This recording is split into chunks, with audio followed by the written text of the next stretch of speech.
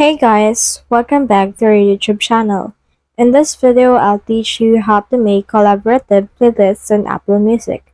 So if you want to know how it's done, this video is for you. In order to do that, you first need to head over to your Apple Music in here. As you can see, this is my Apple Music. And what I can do is I can click on this one.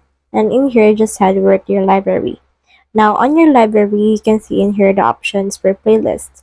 Head over to this playlist right here. Click on this new playlist if you want to create a new one, or you can also just use an existing playlist that you have on your Apple Music.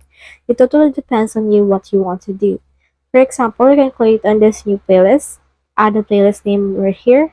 Like for example, let's name it Friends. You can also add in a description. Let's say in here for Friends. Then click on this Done right here. As you can see, it's been created. Click on this playlist right here. And you can also add a music right here. So let's add a music on this playlist. Click on Done. And in here, click on the three dots after you're done everything. On the three dots, you should be able to see all of these things right here. But the first thing you need to note is the share play right here.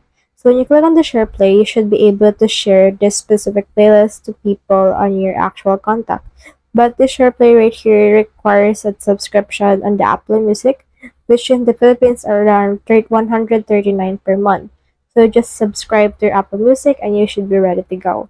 So that's the whole process. If you have any questions, comment them down below and I'll try my best to answer. Thanks!